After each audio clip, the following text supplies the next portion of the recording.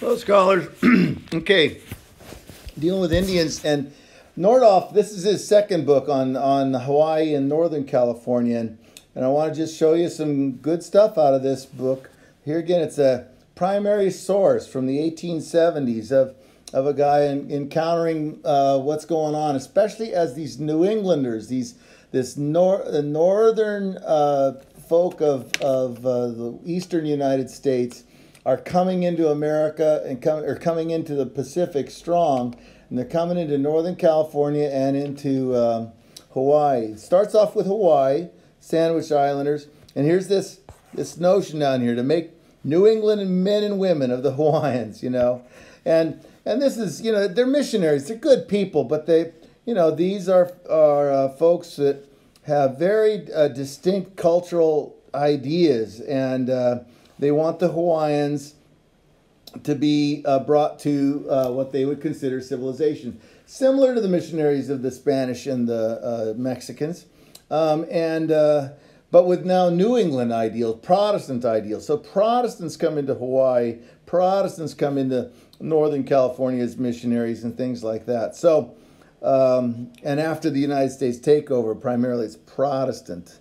But here's where surfing, these missionaries, a number of missionary books talk about seeing surfing, and it's always exciting. It's a truly royal sport, the surfboard, Here again, this is the 1870s. This is before Jack London and those other guys who come out to talk about, and they talk about surfing. So that's a fun read right there.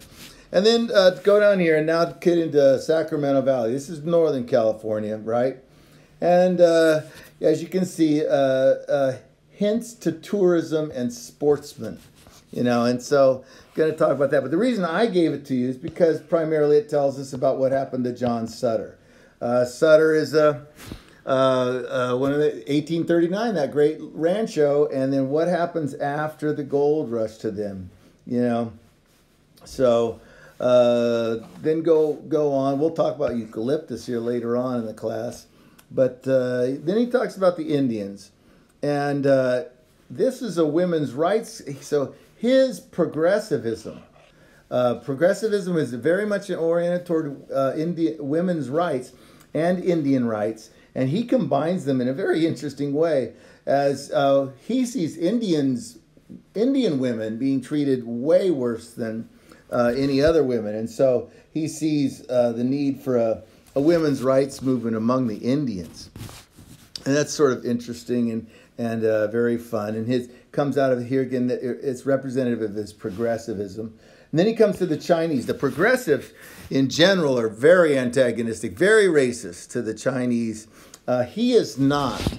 And so he sees a type of bad class of people who are working against the Chinese in California. But we will talk about primarily it's progressive legislation that works heavily against the Chinese. But read this about the Chinese, because this is a very good. Here again, it's this is a primary source. It's someone who actually seen there, has been there. His job as a journalist is to tell us about these things, and this is a real important fact here too. We're going to talk about this. This is different from the Japanese, different from the Filipino, but the Chinese have almost entirely, they're made up of men, and they have no families here. Small number of women. So what you have is the type of class of men that come to the Chinese are not like what we would consider the stable colonizing type. And so that causes troubles, and that's good evidence there for that, and he talks about it. But he talks about then these Chinese societies, these benevolent societies. If you go down to San Diego, our Asia Pacific district there, you'll see engraved in the buildings there, the Chinese benevolent societies. Okay, but what I wanted to really get to also with the Indians here is this, what's going on in the north. And he gets to the discussion of the Indian reservations in the northwestern part of California, up at Humboldt area and stuff like that. And he really doesn't like these Indian reservations. He sees them as really degrading.